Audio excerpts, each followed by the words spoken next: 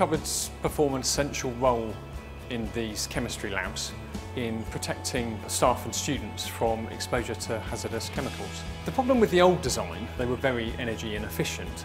The system had to run 24 hours a day because the storage that's beneath the fume cupboards needed to be constantly ventilated. The airflow in the room was imbalanced. There wasn't enough air coming into the room to compensate for the amount that was being extracted from the room. This affected temperatures. It was very, very cold in the building. It was around about 12 degrees in the winter. This wasn't very good for the students. It caused imbalances between individual fume cupboards. And each individual fume cupboard cost around £3,000 a year to run. Basically, it was pulling all the hot air out of the building and discharging it to the outside world, which isn't very environmentally friendly. We recognised for a long while that fume cupboards are very energy intensive, but clearly needed to make sure that we designed a system that maintained the health and safety aspects of the fume cupboards, which is their essential role. The new cupboards really address these issues through a range of measures. Firstly, through redesigning of the way that the storage is ventilated, so that we're now able to turn off the vast majority of the fume cupboards out of hours. Secondly, we've installed a variable air volume system, which means that when we turn cupboards off, the ventilation in the cupboards and the makeup air that comes into the labs is regulated down accordingly.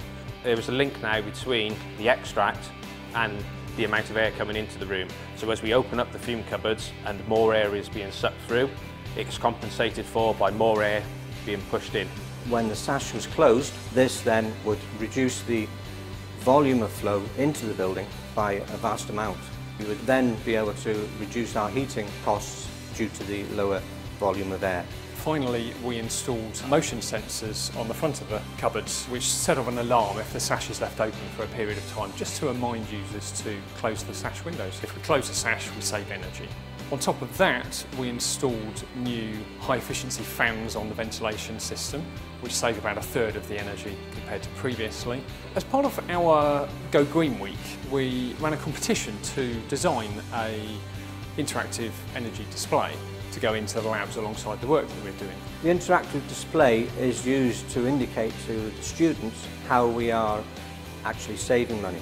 As we open up the fume cupboards, it moves across the periodic table and lights up each column, so therefore it shows the distribution of energy that is being used. So at the moment I think it's running on about 1 or 2 columns because we have all the fume cupboards closed. As we open it up, we will light up the entire periodic table.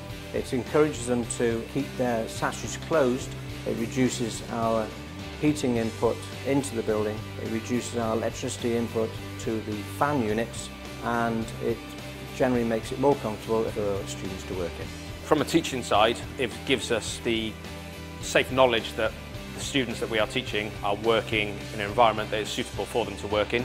It gives them reassurance that the fume cupboards are working efficiently, that they are being protected from whatever they are handling. It extracts it away and we can then show them good working practice. The project has been really important to us in terms of the amount of energy that it saves. We're saving around £90,000 a year, and that is leading on to a statewide review of all of our fume cupboards, and is also an essential contribution to our ongoing carbon reduction targets.